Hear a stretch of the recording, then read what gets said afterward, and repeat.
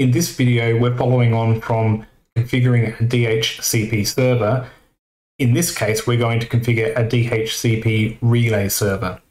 So what we do is we go to Services, DHCP Relay, we enable it, we specify the LAN interface that we want to make these addresses available on, and then we specify the upstream DHCP server.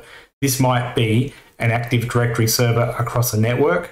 So if we have a head office with multiple regional offices, and our head office has one authoritative spot that DHCP can be configured, well, in each regional location, we can configure a DHCP relay to point back to that head office DHCP server. So it might be 10.1.2.3. We can add multiple, and we hit save. That's it for this video. Thank you very much.